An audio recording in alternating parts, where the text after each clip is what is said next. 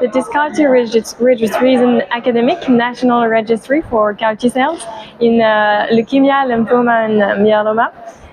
It comprises all patients outside the clinical trial who is about to receive CAR-T cells if the CAR-T cell project is validated by a multidisciplinary meeting.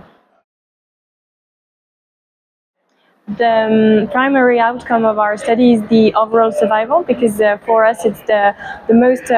clinically relevant outcome for this population of patients relapsing or experiencing early relapse after ID cell therapy. So the results regarding our primary endpoints show that patients who relapse early after ID cell have a shorter response to subsequent therapy following the relapse, and that maybe even the B-specific antibodies, which are the novel therapies today, maybe the anti-BCMA B-specific antibodies don't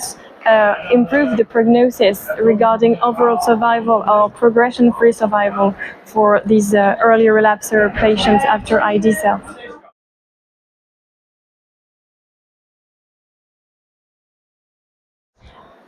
These results mean that for patients experiencing early relapse, because our cohort is mainly patients with early relapse, with a medium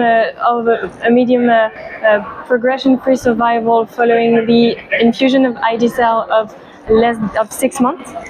with half of patients relapsing less than 6 months following the ID cell infusion, then it means that for those patients with early relapse, the retreatment with other anti-BCMA therapy or other classical anti-myeloma drugs don't seem to improve the prognosis,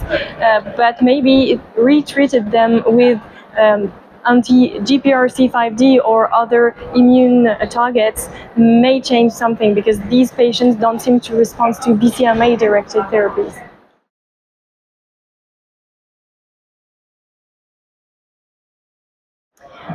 I think the main thing is that we need to develop tools, not so many new therapeutics against BCMA, but tools to identify patients who will respond and patients who will not respond to BCMA-directed therapy, so that we don't put patients with CAR-T cell, bispecific antibodies, all those kind of immune therapies, if these patients don't respond to anti-BCMA therapy.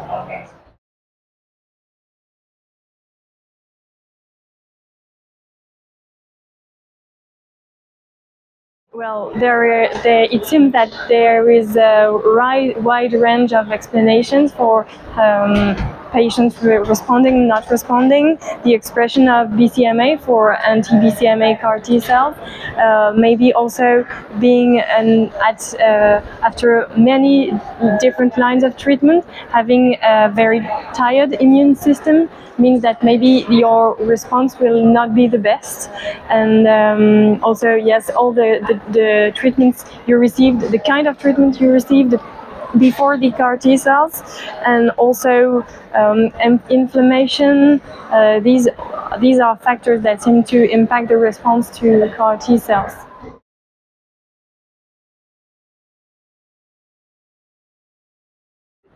Well, at that point we have a very short PFS. We have patients with a short PFS following ID cell, so I hope that with a longer follow-up we will be able to include patients who will be long responder to anti-BCMA CAR-T cell, and maybe these patients can respond to a second anti-BCMA directed CAR-T cells, maybe like bispecific antibodies, maybe another CAR-T cell, or maybe these patients also need to change targets.